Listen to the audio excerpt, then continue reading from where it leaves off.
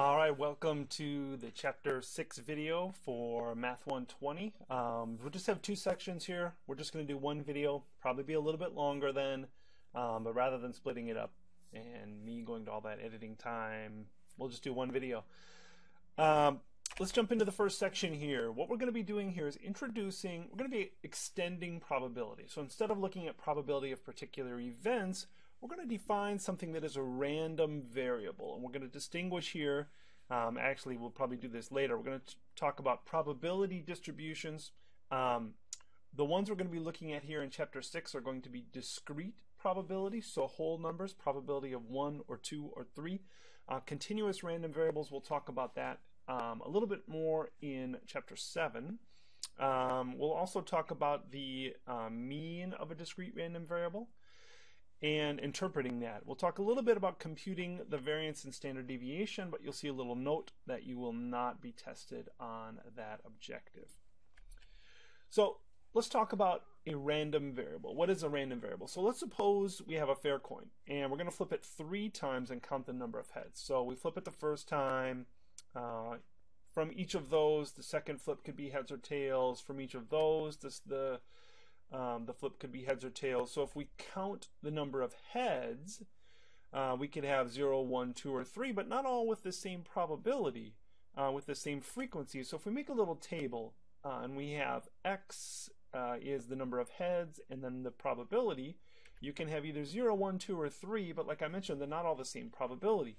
So if we look on the outcomes here, there is a single 0. There are 3 1s, 3 3s, and 1 3. So in terms of a probability, we can have a probability of 1 out of 8 that you'll get no heads, 3 out of 8 that you'll get 3 heads, or 1 head, 3 out of 8 that you'll get 2 heads, and 1 out of 8 that you'll get 3 heads. So this table here is called, this is one way to have a probability distribution, where you're just explicitly stating what are the outcomes and what is the probability for each. That's one way to do a probability distribution. Later in the next section, we'll talk specifically about some particular variables. You can come up with formulas. Well, here's a formula for the probability, but one way to do it is just to have a table. So the next question we want to ask is, all right, so I have this random variable. How could I find the mean of it? So I've got a different example here. Suppose we have this example where we're rolling 2 dice and we're looking at the sum. So if you look at the possibilities here, I could have 2, I could have 3 a couple of different ways, I could have 4 3 different ways, I could have 5 4 different ways, etc. So if we look at the mean, if we go along the top row, I could have 2 or 3 or 4 5 6 7, then 3 4, etc. all the way down to the last one is 12.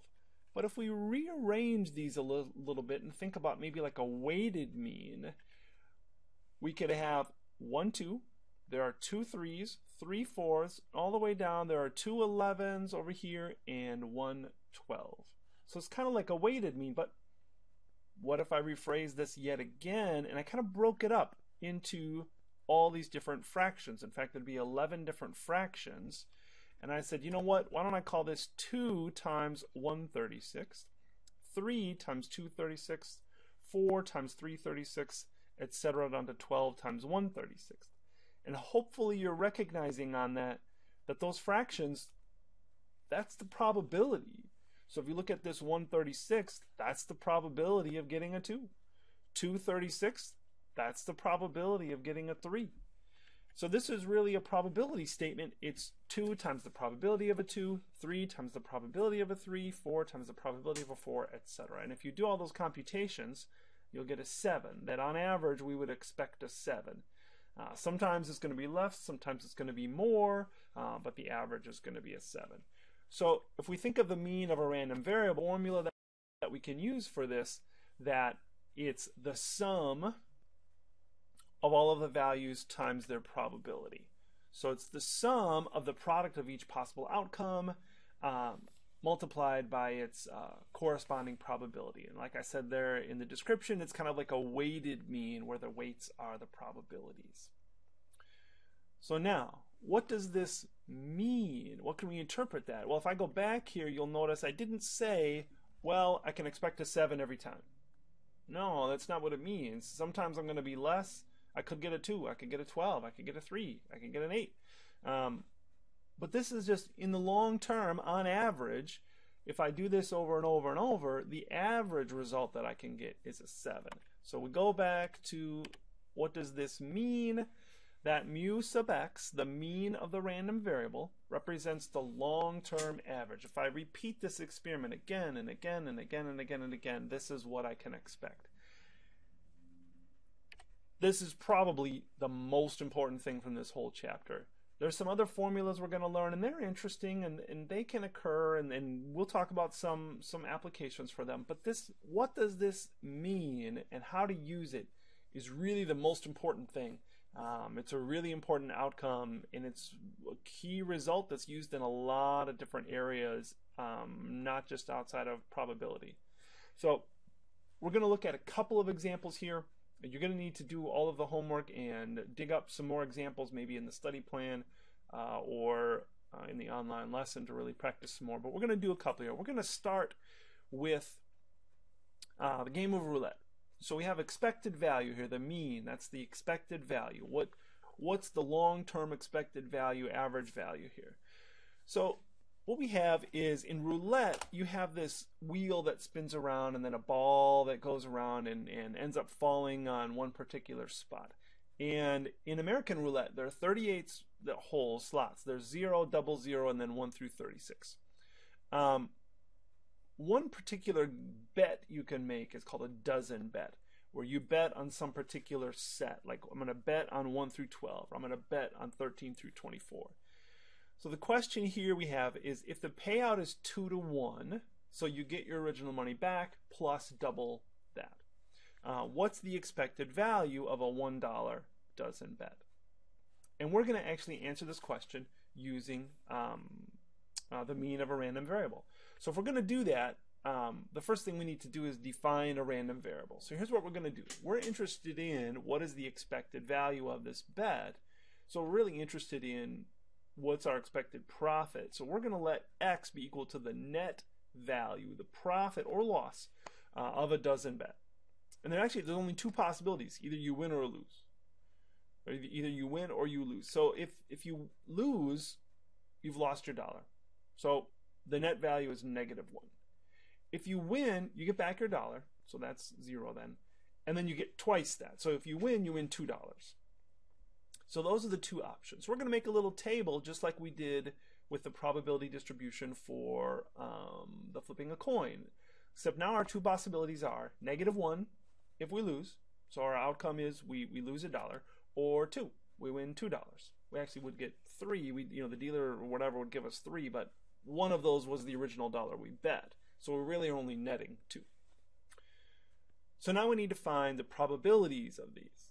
We have to be careful because the game is unbalanced. So the game of roulette, in American roulette, has 38 slots. It has those 2 extra slots.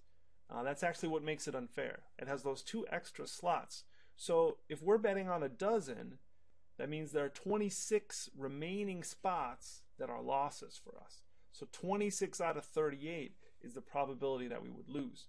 And when we win, there's only those 12 out of 38. Doesn't seem like that's a big deal, having those extra 2 numbers, but what happens is when we do the expected value and we have -1 times 26 out of 38 and 2 times 12 out of 38, these negatives are more, like if you look at this, obviously this is double here and it's positive, but there's more than double the weight.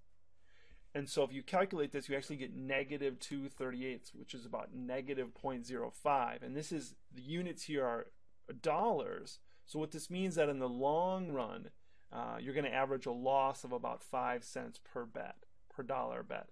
Now remember, this is a long-term average. So I'm not going to lose 5 cents when I play. I'm going to bet $1 and either lose $1 or win $2.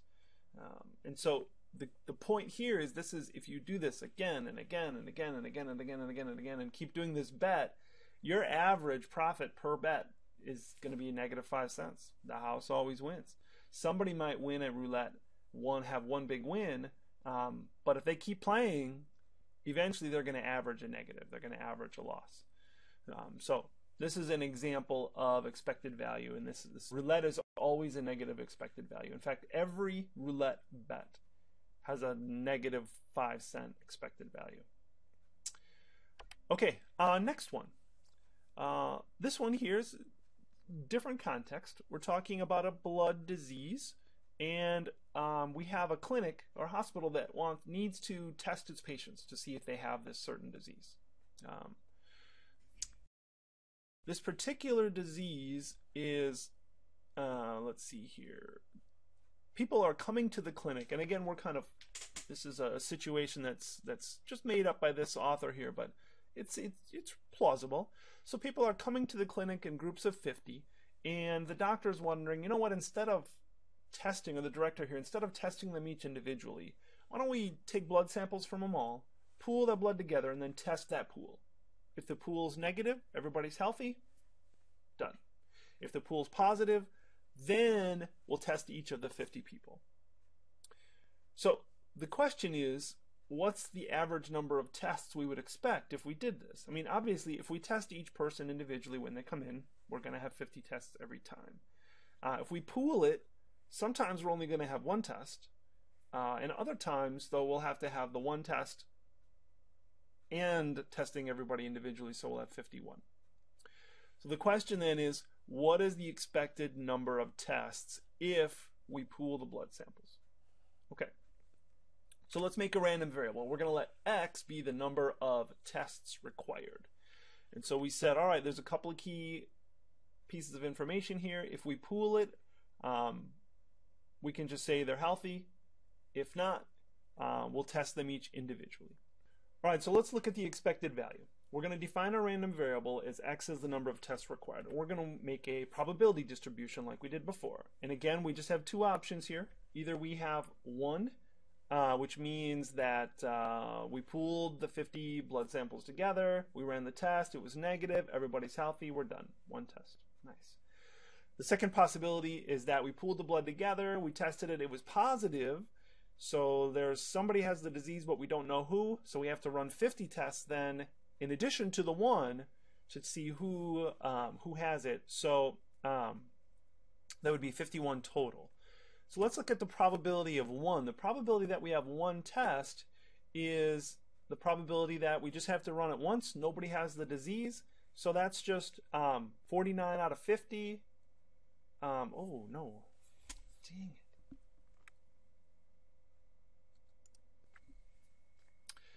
All right, so let's set up an expected value calculation here. We said x was the number of tests we're going to require. And so just like before the previous example, let me get going here. Let's see. We have two possibilities. Either x is 1, meaning we pool all the 50 together, we run a blood test, it's negative, nobody's got it, everybody's clear, we're done. Second possibility is that test comes back positive, so then we have to do 50 more tests, each of the 50 individuals. So that would give us 51 total. So let's look at the probability of 1, just one test. That means nobody has the disease. So if we go back, go all the way back here. Whoa, too far. Sorry. 1 person in 100 has this disease. So that means that the probability that none have it would be 99 out of 100 to the 50th. That we're assuming, this is a big assumption now, but we're assuming that it's random who has the disease or not. That's not always obvious, but we can make that a reasonable assumption here that there's no relationship of likelihood to have this disease between two people. You know, that is not always the case, certainly, if people are genetically related, so there could be some increased odds. But we're just going to say they're all independent, so they're equally likely to have it or not have it, so 99 out of 100 to the 50th. So that's 0.605. If we look at the probability that we'd have to do 51 tests, well, that would be the probability that at least one person has the disease, which is the complement. And so we can just use the complement idea, 1 minus the previous one, so we get 0.395. So when we do our expected value, we take 1 times that probability, 51 times the other probability, we get about 20.8. So that means if we did this, if the director did pooling the 50, we'd only have to do 21 tests instead of 50. So that would be a huge savings. You know, once in a while, basically what would happen here is sometimes you'd have to do 51, which would be one more. But once in a while, 60% of the time, 61% of the time, you'd get lucky and you only have to run one test. So there's a lot of net savings there. You'd have to do a lot less tests than just testing every one at a time. So there's a great example of using expected value to help solve a real problem. All right, last thing we want to talk about is a standard deviation of a random variable. So we know the mean of, if we did these, the two dice, we know the mean of the sum of the two dice was 7. So what about the standard deviation? We know the variance of a variable is you take the value minus the mean, you square it, you add all those up and divide by n. You take the average squared deviation from the mean. That's the variance. So if we do that here, we would take all of these values and subtract them from the mean and square it, and then we've got some repetition. So we know we have 2 3s, we have 3 4s, and so we can set it up just like a previous one where essentially we're taking the distance from the mean and squaring it, but then weighting it by the probability. And so what we have is another formula for, in this case, the variance, and then we could just take the square root if we need the square root. All right, so the standard deviation of a random variable is we add up all of the deviations from the mean squared times their probability, and then take the square root of that. So this is a formula that's really just one that I want you to maybe do once or twice in your homework, but it's not something that's needed very often. Really the only thing we're interested in, or the thing we're interested in most often when we do random variables, is what's the average? What's the long-term average for this? So we're not going to be asked this particular question on the exam. All right, so that's it for 6.1, the introduction to discrete random variables. What is a random variable? What's a probability distribution? And what does it mean? What's the mean? And what does that mean or expected value mean? What is the meaning behind that?